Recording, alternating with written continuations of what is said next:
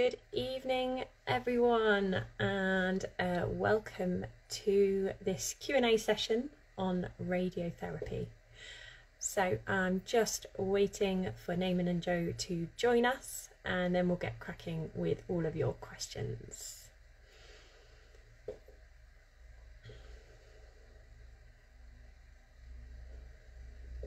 There we go.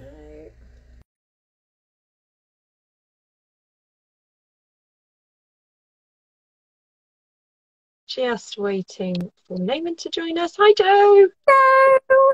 How are you doing? Happy Monday. Happy Monday. Yes. I'm just letting Naaman into our chat. How are you, Sarah? All right? Yeah, I'm okay, thank you. All right. Very Monday-like today, actually, I must say. Hi, Naaman. Hi. Hello. So thank you so much both for joining us. I thought it'd be a really good opportunity for, quite selfishly, myself and other people to ask questions about radiotherapy. I've got a lot of clients who are about to go through the treatment, few that are going through it as we speak, and then obviously recovery I come into a lot as well. So this is Naaman and Joe. Naaman and Joe are therapeutic radiographers, and they started the amazing podcast RadChat, where they talk to patients, healthcare professionals, all about radiotherapy and what that brings and what that means, and trying to educate them from all different perspectives. So I wondered if you both might be able to start telling us a little bit about you. Joe, do you want to start? Yeah, so hello everyone. So Joe McNamara. I am one half of RadChat. Definitely not the better looking. Naaman's got that medal. But I am a senior lecturer, so I work at Sheffield Hallam University. And yes, therapeutic radiographer through and through. But I was also a national clinical fellow with Macmillan. Still keep my hand in clinically, and hopefully help to educate the future workforce. So I do a lot of work with patients, but also thinking about the future of healthcare, and also the future of radiotherapy, radiation treatments, to ensure that we're essentially foolproofing the future workforce to know what's going on. So that's me. Brilliant. Hi. Not sure I'm the better looking half, but okay, thanks. Even with this We can tash, start, I'm not sure. yeah. Oh, this is real, I promise. So yeah, I'm the other half of RadChat. I'm an advanced practice therapeutic radiographer. So any patients who have any sort of side effects, so physical, psychosocial, anything really, I'd be their first port of call to help them out. I'm also leading a lot of skincare research for the Society of Radiographers. And I've been told I need to say this more often, but I did win Radiographer of the Year this year. Partly thanks to Joe writing an amazing nomination, but a few other people as well. So yeah, that's me. Thank you for having me as well. That's okay. Well, thank you so much for joining us. And I myself had external radiotherapy and internal radiotherapy.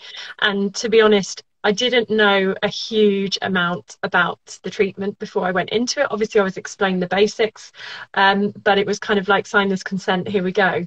And so I thought it'd be really useful for other people like me who were just about to start treatment, just to talk through how to prepare if you're going through it, what to do and how to, kind of get through it, and then also how to recover from it. So in terms of your roles, what's a typical day like for you both? So I'll let Naaman start because his is much more interesting.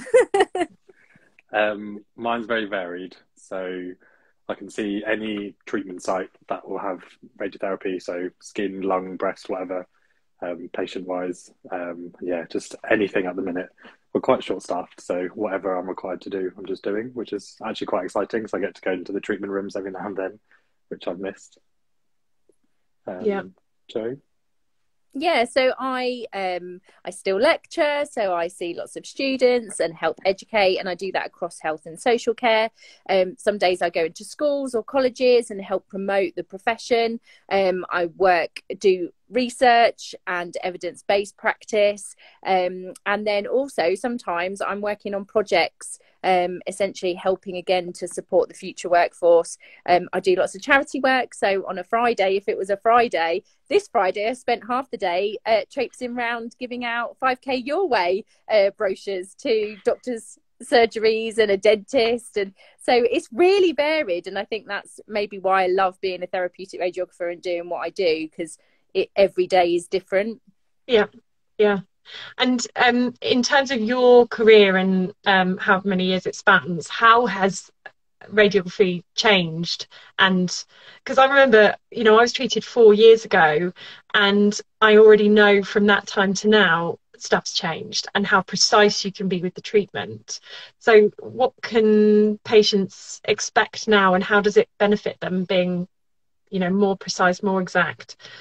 It's such a rapidly progressive area, as in lots of healthcare. But I think because we rely so much in radiation therapies on technology and software, because that's evolving, artificial intelligence, which I think when you say AI, people think of robots and it sounds very scary. Terminator. Yeah, but actually, artificial intelligence allows us to really progressively plan radiotherapy treatments. You know, rather than having, when I qualified, we were planning radiotherapy by hand, and now you press a button and it does it all for you. Like the huge developments that I've seen through my career have been amazing. But you know, that allows us to be more patient focused, so more hands-on, making sure that the patient knows what to expect. And I think that's where, at the moment, because the workforce is so short and pressurized and the NHS is really struggling, that's where sometimes I think things like RadChat or the amazing work you do, Sarah, really helps, because it's making sure that patients know what to expect from something that can be very scary because of the technology. You know, you see a linear accelerator, and I know the first time I saw one, I gasped. I walked into the room and I was like, oh my gosh, this is a massive piece of equipment. That just looks really scary. And is that the big? Yeah. So it's a large arm that basically comes over a couch, and it rotates round and delivers the very high ionizing X-rays. But yeah, it can be really scary, and that's why we want to promote and talk about radiation treatment, so it's not so scary and people kind of know what to anticipate. But the huge developments we've seen are just massive, and that's not going to stop either. That will continue and hopefully make treatments easier, quicker, more reliable, you know, be more efficient, but also thinking from a patient perspective, reducing side effects. You know, the more targeted we can be, that's going to have a really positive impact on patients not having unwanted side effects, short and long term. Okay, so let's start. I've got lots of questions. Thank you very much for submitting questions. Let's start with preparation, or prehab, as some call it. What should patients do to prepare for radiotherapy?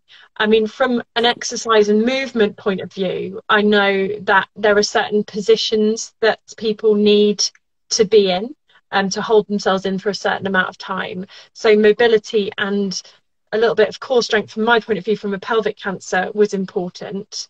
But I know for breast cancer, you have to be able to lift your arms above your head. Do you, as a service, or are there services across the UK that are offering that opportunity for people to prepare to get into that position physically? Really varies across the country. So it is a question, you know, like giving patients autonomy to ask those questions. You know, is there a prehabilitation service is really important. It's definitely not nationwide prehabilitation services, and it depends on that pathway per patient. So my biggest thing is to make sure you ask the team, is there prehabilitation available for me? And you can ask that from the off. And to be honest, it's something that we're trying to integrate into services from diagnosis. So as soon as a GP maybe refers a patient, you know, you don't know whether it's cancer at that stage, but is there a possibility for GPs to start preparing patients? And that could be around exercise and increasing, you know, cardiovascular fitness, increasing respiratory fitness. You know, I think everywhere at the moment is promoting exercise for health, but specifically for cancer patients. So I think if you can start to just walk or be physically active, that's going to help you. But I would also say, just from a personal perspective, mental health, you know, going through a cancer diagnosis is really hard, even if you've not actually been told you've got cancer yet. As soon as you think it could be cancer, that sends your mind into overdrive. You're not going to be sleeping properly. You know, subconsciously, you're always thinking about it. So getting out into nature, doing some physical activity and concentrating on your breathing, especially for me, I'll be like, right, can I breathe? I'm not thinking about I could potentially have cancer. So actually, I think exercise is perfect for that perspective as well. Okay. And then thinking about prehabilitation in terms of psychological well-being, nutrition and exercise, I think is important, having those three pillars. A lot of people focus on the exercise, but actually there's lots of things that you can do. Increase hydration, you know, that's going to help. Thinking about your kind of psychological well-being, are you accessing support? Have you had anxiety, depression in the past? Is this going to aggravate it? Are there things that potentially you can do? And then again, thinking about nutrition and what are you eating? You know, is your diet something that might need to be altered? Because altering it through treatment isn't always the best thing to do. You need to start making changes straight away. And Naman, I don't know if you wanted to maybe add to that. Yeah, definitely. I think the more you can do to prepare, I mean, not, as you said, not every department will be able to offer all the services, but I think even before you get to the exercise and stuff, maybe just looking up the radiotherapy centre, like where you park, I think that kind of comes into the mental health side of things as well, just knowing that's a good idea. Where things are, where the toilets are, for example, just that sort of thing as well. I think anything you can do, even if it is just having someone that you know on the first day of treatment, they're going to be there ready to give you a lift home. That's still something, trying to plan ahead as well. I think one thing lots of people are doing at the moment is making sure they've got like meals kind of ready in the freezer, so that if they live alone or if there's someone else who's working, it's a bit easier. I know it sounds very simple, practical things, but actually lots of patients that I see, they say actually that was the best thing I did, was make sure someone had a meal ready for me every day. Because you know, if unfortunately radiotherapy departments, we can be delayed, or like some of my patients travel over 2 hours for treatment, you know, you don't want to be coming home at 10 o'clock at night and then you've got to make some dinner for yourself. I think that's really good advice, particularly the parking, because some hospitals have, you know, quite high charges or busy periods, and it's helpful to know. And I think sometimes they can offer free parking in certain areas. So if you can get the right documentation, you can park wherever you want. I think a lot of hospitals now have to offer cancer patients free parking within their actual department. So absolutely, it's not always well advertised. So that's one of the things on your kind of list to take. And I would also promote patients writing any questions you've got, writing it down and taking it with you, and just add to them. You know, that's what we're here for, is to answer questions. So don't feel, I know some patients are really worried going, oh, I know your time's really precious, but actually it's far easier to answer questions than helping to support someone who's not coping because they haven't had the opportunity to ask any questions that might be on their mind. I used to turn up to my oncologist with a notepad, and she kept telling me that every time I came with a bigger notepad. So many questions. Well, we're the experts though, aren't we? So like, we're the ones who have the answers. So yeah, like exactly what. And we're the ones that become more forgetful as time passes through the treatment. So obviously you can record us as well. Not everyone's like legally you're allowed to, as long as you let us know. I've had people record just because of chemo brain, for example, and go back to it. It's just a lot easier. Yeah, that's a really good point. In terms of preparation, we've had a few questions around how to prepare the skin. Is there anything that you can do that will help the skin as you're going through your treatment? Yeah, so there's lots. I think from probably even before you have your planning scan with us, you can start to do things. So the skin's there for like some protection barrier, but it needs to be hydrated, maintain its integrity, so that when you come to radiotherapy, obviously not every treatment site will have a skin reaction. Some will have worse than others, especially if it's like in the folds or around the chest area. Some of the gynecological and like lower GI, gastrointestinal tract, they can have sort of worse side effects. But if you've been using a moisturiser for 10, 20 years, there's no point changing it. That's the guidance from the Society of Radiographers. So keep using the same one twice a day, trying to keep that kind of area well hydrated through creams, if it is sunny at that time, try not to get sunburnt prior to treatment, because it means your skin reaction will be a lot worse because your skin's already damaged and it's not it won't have enough time to heal before the treatment. It's quite simple things like that, really. And if people are going to have chemotherapy or some of that lifestyle kind of stuff, say if you smoke, these are the sort of risk factors that can make your skin reaction a lot worse, just because, smoking, as we know, lots of negative factors to your body, but it creates antioxidants that can really speed up a skin reaction. So I've seen a patient after the first day have a very bad skin reaction, and obviously that just limits your quality of life throughout the whole treatment. So quite simple advice. And actually, the most simplest kind of bit is just drinking loads of water. Our cells are made of water, so not your teas, coffees, and stuff like that. Like just pure. Not everyone likes the taste of water, but even squash is okay. It really helps just promote the integrity of the cells. Okay. So, Jo, you mentioned planning. Talk us through what the patient has to do in the run-up to their first treatment. So there's a lot of science, I say, that goes behind the planning process. So can you talk us through how someone might, in the run-up to their first treatment, what might happen to them?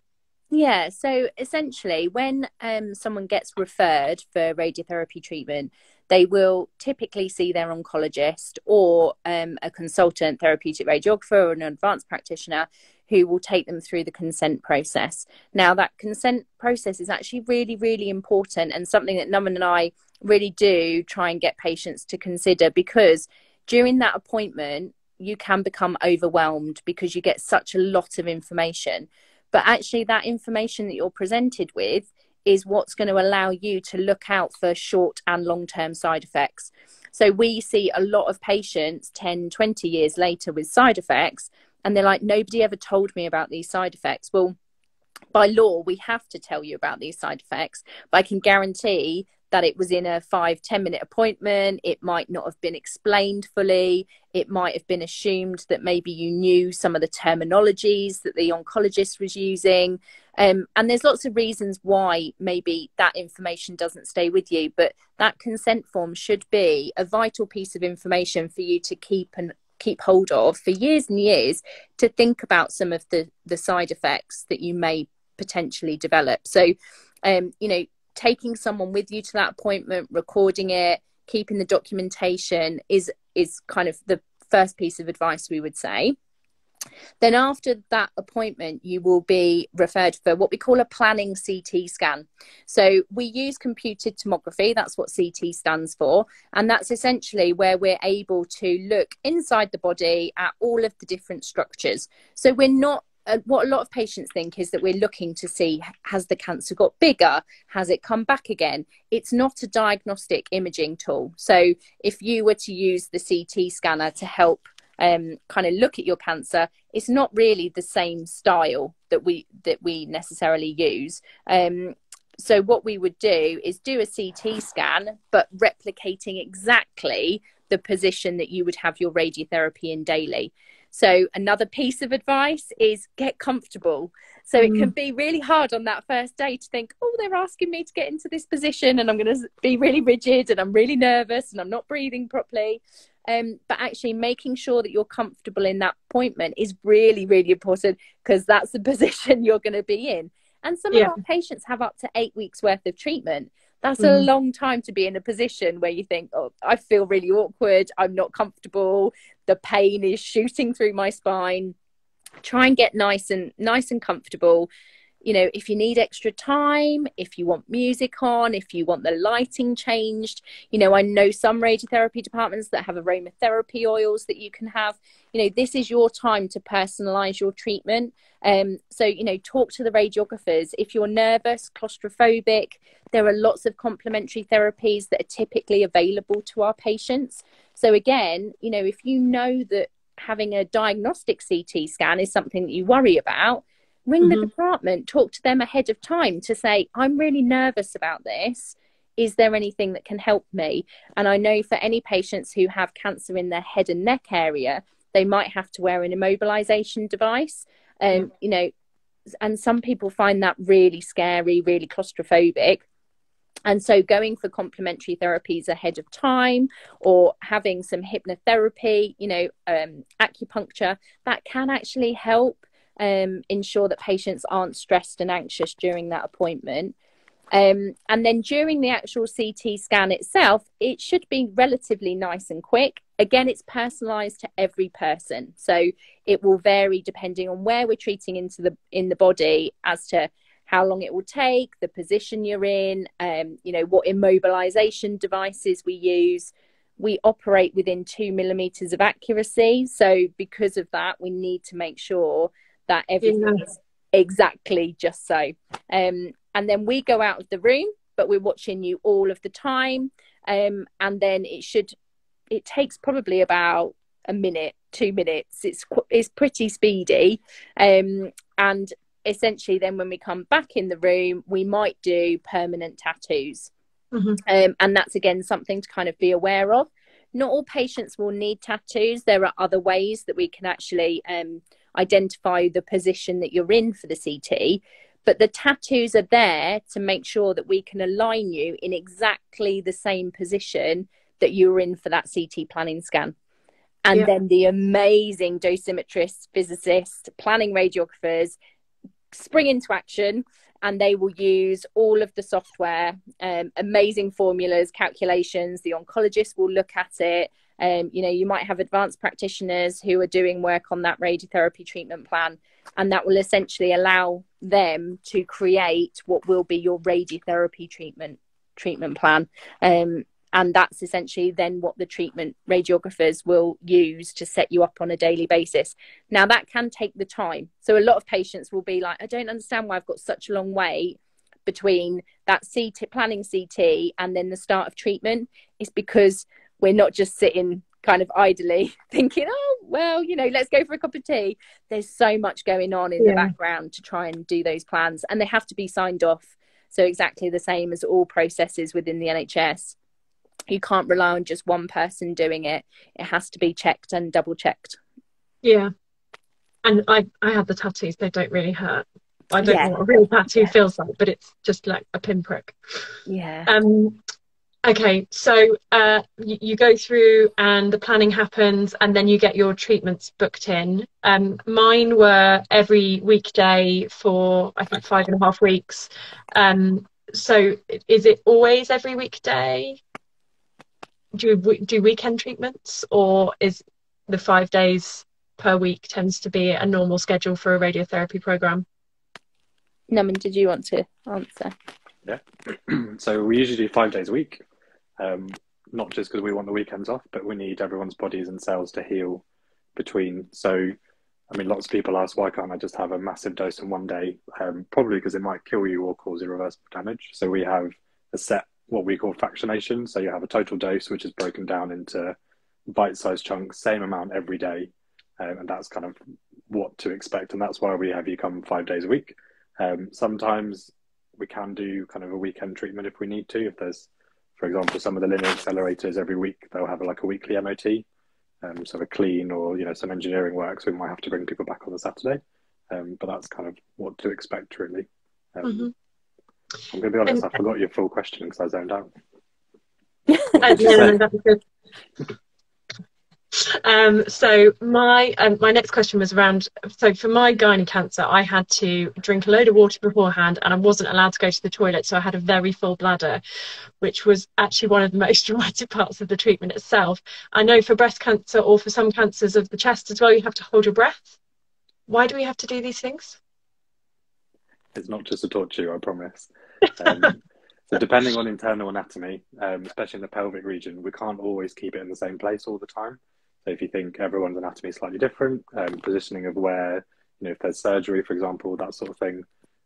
So the bladder, it helps keep the treatment area, or the target volume, we sometimes call it, where we want it to be. And it also removes some of that anatomy of the bladder out of the treatment. So if it's too small, it would effectively fall into where the highest dose of radiation would come in. That's the pelvic stuff. I won't go too geeky because this is Joe's radiobiology side, so I'll let her say it. But for holding your breath, it's normally for people who are having kind of the left side of their chest, so usually where the heart falls, unless you have that condition where your heart's on the opposite side. But most likely it'll be on the left side. So it's to lift the chest wall away as you breathe in and effectively take the radiation dose away from the edge of the heart. So heart sparing, but it doesn't mean that, you know, if you can't hold your breath, that's completely fine. Obviously, we'll coach you into it. There are some really good resources called it's from the Respire Project, which is to help people having chest wall or breast treatment kind of get ready and prepared. It's almost like a prehab tool. But if someone can't hold their breath for whatever reason, that's fine, because the physicists, dosimetrists work even harder, and we can use lots of special ways with the machine just to shield the heart. So actually we can still avoid it, but obviously it'd be more optimal to be able to do some form of breath hold. But again, if you can't, that's completely fine, because we'll just shield it out. But I'll let Jo talk about the radiobiology because she loves it. We usually have like a plan B, C, D, and E, because every patient's different. And I think that's the big thing, is that patients will typically, especially those who are on Instagram and using peer support groups, they'll talk to each other and they'll get a bit kind of daunted by the fact that someone has the same kind of cancer as them, but their treatment looks very different. I suppose it's just to reassure people that every treatment is individual and personalised. Yeah. And, you know, some patients can't get into a certain position, they can't hold their breath, or, you know, their internal anatomy looks very, very different. And so that's why every patient might have a slightly different regime. You know, some patients might have to empty their bowels. Some patients might have to have an enema. Some patients might have to have an empty bladder versus a full bladder.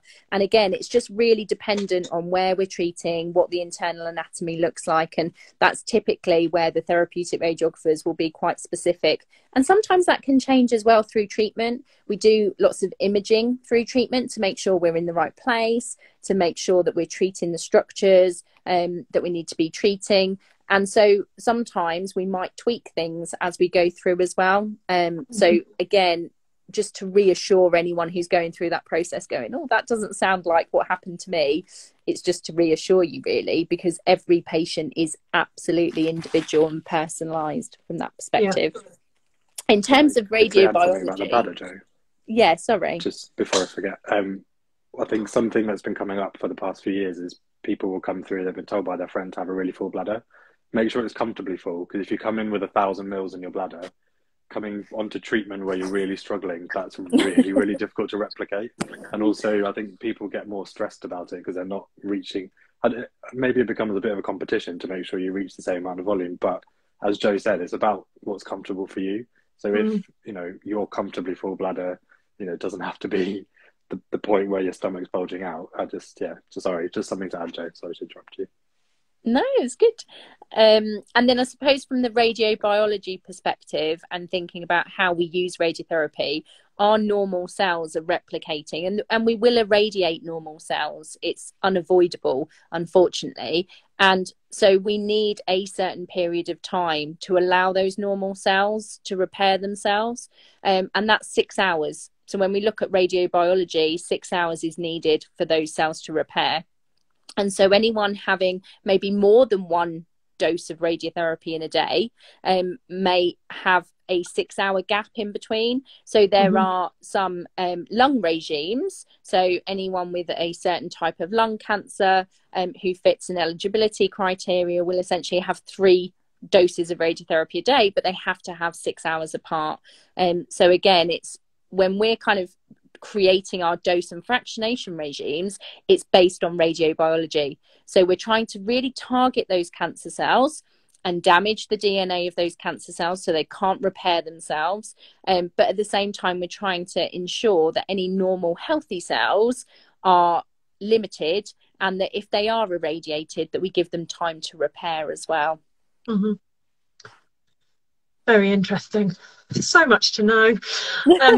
So I arrived for my first radiotherapy treatment, and there's kind of nice waiting room area, isn't there? Do jigsaws still happen post-COVID? Because that was one of my favourite things. I used to turn up because I had to like do the whole bladder filling, do some jigsaw, and then go in for my treatment, and then come out, and the next day I'd do a little bit more of jigsaw. Do they still exist in the radiotherapy waiting rooms? No. Oh, sad. No. I don't think so. Although that sounds like a really nice, idyllic way to pass the time by. I've never been in a department with a jigsaw. Oh, I loved it. Do you still do them, Sarah? Yes, I turned up early. I'd go in and do my little jigsaw, have the chats to the other people who were in at the same time as me. 5 weeks, you get to know the people in the waiting room, do my bit of jigsaw, go in for my treatment, and then come back out and check how much progress had been made. Not much. So you could tell when it was a good jigsaw because it would be gone the next week. So yeah, that's sad that doesn't happen. But there is, yeah, fair entertainment in the waiting room because it can be, there are delays. Also, if my bladder wasn't the right fullness and then I need to go to the toilet again, we had to start all over again. So yes, anyway, normally running to time, obviously. And what does the room look like? So if you've never been in a room before, you walk in the bed. Well, yeah, it can be quite daunting, as I said. The linear accelerator that we use has to be big because it does a lot, and essentially it's producing this really high ionizing radiation. It's only on when we're out of the room, all the interlocks are on, everything's been checked, so the room isn't radioactive. We get lots of patients going, oh, I really want to spend time with my grandchildren, but I know I can't whilst I'm having radiotherapy. And we're like, no, for external beam radiotherapy, you're absolutely fine. There's no radioactive sources within that room. And so essentially what we're trying to do is get you into the position that you're on for CT planning. And that does incorporate a very hard couch. So I'm sure you can testify, Sarah, that it isn't a nice like Emma mattress or a very nice like Temper. It is essentially carbon fiber. So if you knock it, it sounds like you're knocking on wood, knocking on a door. But it's there so that you don't sink, because as you can imagine, because we're treating within 2 millimeters of accuracy, if we had a nice soft mattress, we'd squidge into it. And so that means your position would be very different on a daily basis. And we also have to treat through the couch. So the machine can rotate a full 360 degrees around you, and the couch can also rotate 360 degrees to get to the angles that we need to position the radiation. And because of that, we need to be able to treat through it. And obviously, a nice squidgy mattress is going to affect our dose somewhat. So the carbon fiber couch is actually really important for us within radiation therapy. You will sometimes find for patients who might be having treatment to ease any symptoms of their cancer. So we're not aiming to cure, but we're aiming to hopefully help with things like pain relief or bleeding. Then actually we might be nice and we'll give them a nice squidgy mattress because the dose isn't as important for where we're actually delivering the treatment. And then obviously we might have various immobilization devices that will replicate exactly the CT. So by the time you come for treatment, you should kind of know what it feels like because you've had that CT planning scan. Okay. Clothing, one thing I finally got right by the end. So no metal. I think I came in like really comfy leggings and a t-shirt because I had to take off my bottom half, which was never a nice thing to do in a room, but something that was easily removed so that I didn't have to put the gown on every single time. And so I think if you have the other half, then you have to take the top off, but having something that you could just take off quite quickly and not have to take all of your clothes off is quite useful. So I would say that was one of my tips, is to wear nothing with metal in it. So the metal obviously is not like an MRI scanner. You're not gonna, if you wear a belt, suddenly fly halfway across the room. It's more that when we take an image, we don't want it to be in the way because it just causes the image to look a bit fuzzy. But yeah, easy clothes. Obviously, we're never going to have you fully naked. We'll always have you covered up for dignity. And if you're not comfortable with, like, obviously there'll be male radiographers. That's completely fine. I won't take it personally. It's your comfort, it's your treatment. That's fine. Yeah. Then the other thing to say that if you have a cough or sneeze, try not to move. As undignified as it is, just sneeze into the air. Obviously, the droplets are going to fall on you, but we can help clean up and make you look pretty and before you leave. But if you move even a millimetre, we will just start again. Because for safety reasons, I mean, yeah, we're very fussy anyway. So that's fine, honestly. And actually, I've spoken to one of the engineers recently, and one linear accelerator can have in upwards of 72 different safety features. So if one thing goes wrong, the radiation stops. Or if we look outside, like it's very, very safe. I mean, you don't get radiotherapy errors from that side of things because there's so many different interlocks. Yeah. So yeah. And one thing I would say as well is it can be really daunting from a patient perspective. I've had a lot of people stare at my vagina and my cervix over the years, and it is, yeah, but it can be really, really embarrassing. You kind of think, oh, you know, I really don't want people to have to stare at me. But from the opposite side, I have to say, like, it doesn't even go through our heads. So I know, you know, speaking to nurses who do smear tests every single day, it's just we don't even think about it.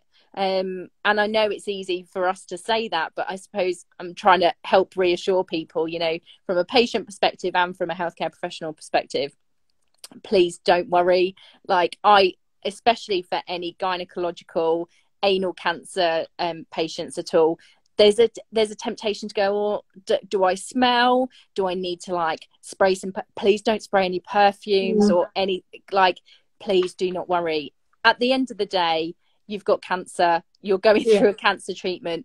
It's all about just breathe and make sure you're nice and happy and feel as comfortable as you possibly can be.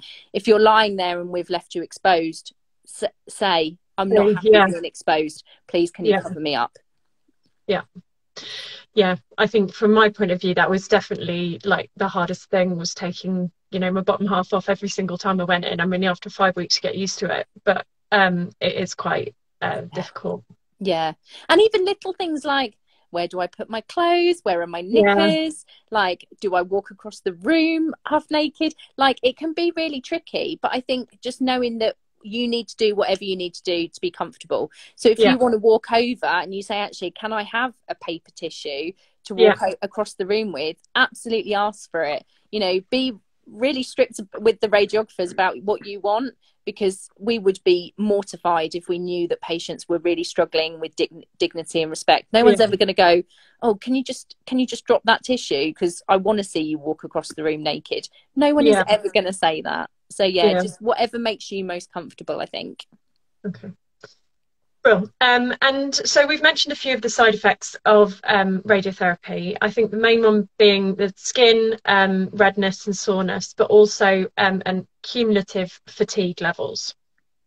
And I know from my professional background now that actually for cancer-related fatigue, exercise is one of the best treatments. So keeping up that daily walking, keeping up your movement is really important. And you've mentioned a bit of hydration to make sure that the skin is fully hydrated, but also that you don't get too hydrated, because it's quite dehydrating, isn't it? Radiotherapy, generally, you have to drink a lot during your treatment. Is there anything else that you can do to help reduce some of those side effects? I will say just quickly for the skin, there's not always redness. So if you've got really dark skin, it will show up as really dark. That can be for anywhere on the body. And actually, once people with really light skin, if the skin has gone redder and then it becomes darker, once the treatment's finished, it might look like a tan, and that's completely normal.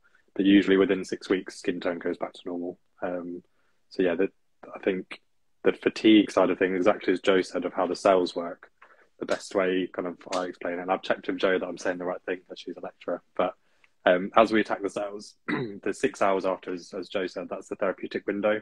Any cancer cells that are killed off by the radiation, they'll be removed from the body through all sorts of different ways, but that takes a lot of energy, those processes. At the same time, any normal cells that are damaged, they obviously their DNA can replicate and get their cells working back to normal.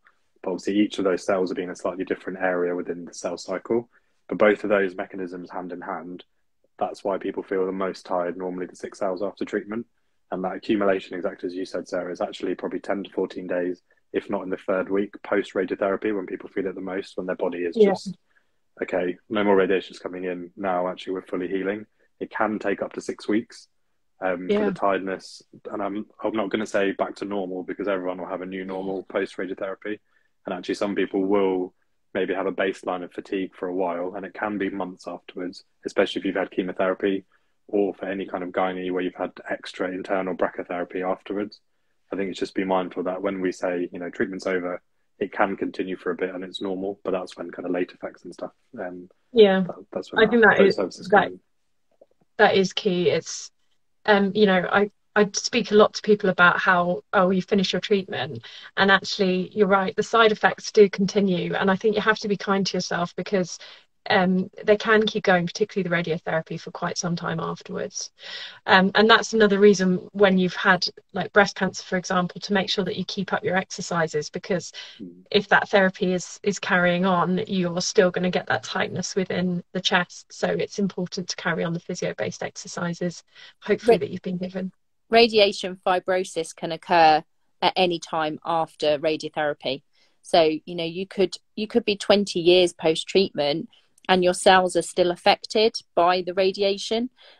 So as a consequence of that, you could have late effects. And it is just really important to kind of consider that. So thinking about, where did you have treatment? What muscles, bone were in the area? What structures are there that potentially have received some dose? And I think that can help you think about some of the short and the long-term side effects. But absolutely, you know, making sure you're aware of maybe some of those side effects that you can keep an eye out for. And if you can then do things to prevent that as much as possible, then do it.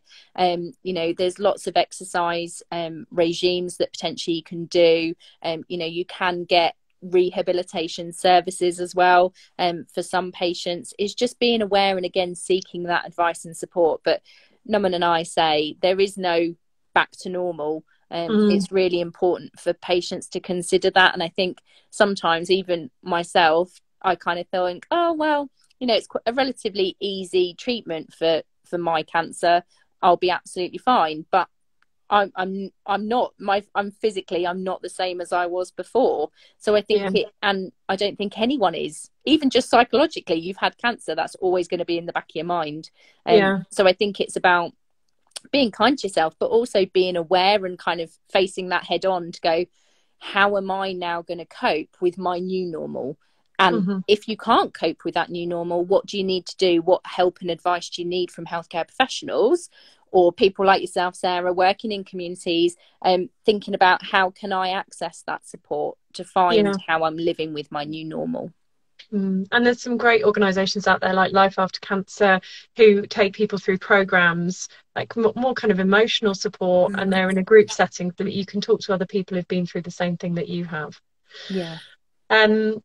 Okay, so skin protection post radiotherapy, but also like during. So not changing your moisturiser if you've used something previously. Are there any particularly good moisturisers that you would recommend to use during treatment?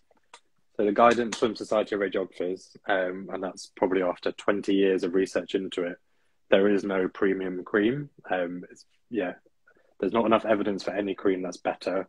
I know lots of people are now starting to use aloe vera gels or based creams. The aloe vera gels are great, but they actually dry the skin out, which is not what we want. We want to promote that integrity, keep it hydrated, just to basically protect the skin. So actually using an aloe vera gel is fine, but it's better to use it post-radiotherapy treatment. So during, just a cream. So something basic is completely fine. I mean, lots of people say E45, but actually people with really dark skin is actually really bad for them because it really dries their skin out. So again, it really varies. So people with really dark skin, it's very oily, they might need an oil-based one or something like shea butter. For other people, E45 is completely fine. If you have a skin condition before, where you've used like double base or something like that, that's completely fine. Keep using the same thing. But as we'd always say, speak to the treatment review teams or the therapeutic radiographers, because that's what they should be advising. Obviously, there's a brilliant patient leaflets by the Society of Radiographers that says this, which has all the myths about skincare, and make sure you don't use any sun cream in the affected treatment area at all during treatment. So the metallic elements in that, they can really make the skin reaction worse. And actually, you shouldn't really be using sun cream in the area until probably at least 2 or 3 weeks post-radiotherapy for that same reason. And obviously, depending on where you've been treated on the body, that skin will always be more susceptible to the sun, just forever. So it's not just 3 or 4 months post-radiotherapy, it will be forever. So for example, if you've had your head and neck treated, you will have to use factor 50 and above and make sure you're covered. And just be really careful. And you might find that where you've been treated will tan a lot quicker than other areas. So it's just something to be mindful of if you're in the sun. Yeah, I mean, one of the questions was around, is factor 50 enough? So I think it's factor 50 and in the shade, pretty much, isn't There it? is, the For that research area. actually suggests that there's not much. I teach skin cancers, and there's not much research that suggests that anything over factor 30 is any better. Yeah, Because there's a sometimes I 4% think, difference, yeah, I something think like that. sometimes there's a perception that if people are using higher factor sun creams, they don't have to apply it so regularly, when actually that's the opposite. And especially 100%, you know, like the full sunblock, or what they Yeah. advertise as full sunblock, it's actually got so many chemicals in it. I wouldn't necessarily advise that as a therapeutic radiographer, because of just how many chemicals are in it, Oh, whether it's going to interesting. agitate the skin. Interesting. So yeah, but Um, trying to avoid the sun as much is our biggest advice. biggest, yeah. And we just had a question just around actual damage. So broken veins, like the skin looking generally different. Does that ever go away, or will Mm, that stay like that? no, I know. I think it was Leslie, wasn't it? Sorry, Yeah. Leslie. It's called telectantasia. So it's essentially where the capillaries are affected by the radiation, and it just stops some of the blood flow through it, going through them, and that creates that like spider vein appearance. Sometimes you can notice it in people that smoke quite heavily. They have poor circulation in their face, and you can sometimes see spider veins. That's essentially what the radiotherapies caused in that area. So there are ways to get around it. So if it's something you're really conscious of and you can visibly see it, there are some really good makeup things that you can use now, like foundation, where you could maybe use makeup to try and hide them if it's something that affects you a lot. Yeah, it's difficult, isn't it? There's this damage and things like that that you don't necessarily expect Yeah. to experience and to go on for that long. Sorry, I'm conscious of time, and we have so many questions. But I wanted to ask just about brachytherapy. So I found out during my cancer and exercise course that actually they're using brachytherapy in other cancers as well as the non-pelvic one, so breast cancer as well. So you probably are going to do a better job of explaining what brachytherapy is. So I don't know who wants to take this one. Then do you want to start? I feel like I've talked a lot. Sorry. No. I suppose, yeah, so brachytherapy, there's lots of different types of radiotherapy. Brachytherapy is basically just internal, where we would do a very high dose of radiation safely, probably if we can, directly next to or within the tumor area. So there are lots of different types.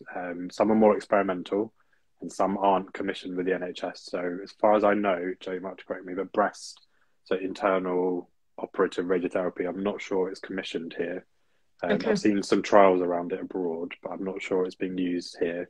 I know for some head and neck lymphomas or esophageal cancers, there are types, but pelvic is probably the most commonly known ones. Yeah. But yeah, depending on where it is, you can have, for gynecological, basically very, very close using a different applicator set. Sometimes it'll be done under anesthetic, sometimes just local anesthetic. It's basically just trying to add a booster to that area after having had external beam radiotherapy. I think, Joe, you'll be better at the science around it. Yeah, so we're using a radiation source. So it's not the same as external beam, where we're creating high ionizing X-rays and then they're penetrating through the body to the area where we want to deposit all the dose. Essentially, what we're trying to do is put a radiation source directly next to the site of the cancer, or where the cancer is, depending on whether someone's had surgery previously or not. So how we do that for a gynecological cancer, where maybe vagina, cervix, we would essentially put in a rod, and the rod would go and be packed out. So again, you can't have movement. So that's, I think, one of the really, and Sarah, you might be able to explain this, how it feels from a patient perspective, but being isolated in a room on your own and not being able to move is probably very psychologically scarring. And it's something that patients often report around that whole element of brachytherapy. But essentially, we pack the vagina so that the applicator can't move at all. And then we will transfer that patient through to the treatment room, where we would then put the radiation sources through the wires and in through the rod, and then they just sit there and deposit. the radiation. The room is a special room. It's a lead lined room, and essentially, you know, everywhere is very different, but you might have a telephone, you might have TV, radio, you know, it depends on how long you're in there. And it's just to be aware that, again, that varies person to person, because the dose of that radiation source will be different for every single person. And also, because we're using a source, actually how old that source is can also determine what we call the half-life. Mm-hmm. So actually, as we use that radiation source more and more, the half-life is obviously affected, which means that we might have to have it in place for longer to deliver the same amount of radiation. And that's sometimes why people could spend a lot longer than previous people who had exactly the same treatment 6 months previous. Oh, I see. Okay. Yeah, no, I was pretty much sedated for mine. Oh, that's good. I had a spinal block, and then I was sedated. So I was conscious to the treatment itself, but the preparation I was under. So it was much more. I'm not going to say relaxing, but less it's not synonymous, is it, that word that you use with any cancer treatment? Okay. I just have had one question just around lymphedema. So I think this lady's had lymph nodes removed, and she is having radiotherapy too around the neck area. So from my own experience, I know that if you've had lymph nodes removed and you have radiotherapy to the lymph nodes, that does increase your risk of lymphedema. But it depends generally how many lymph nodes you've had taken as to how high that risk is. Correct me if I'm wrong. No, you're correct. Normally they'll do, if they can, depending on the departments, like an assessment. So they'll basically measure the fluid level, and they can do a before. Usually they'll do a before and after treatment. So if, for example, some areas in the body where there are lots of lymph nodes, in the neck there are loads, sometimes a lymphedema isn't as severe, depending, as you said, how many are taken out and what levels they're on.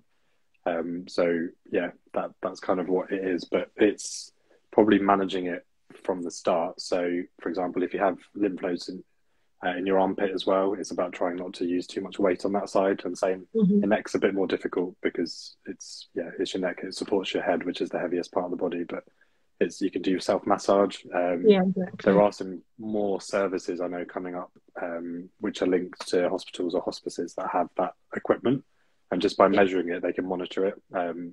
Sometimes if it's like arm lymphedema or leg lymphedema, the sleeves are really good, even if they're prophylactic. Yeah, I think manual lymphatic drainage is a good one.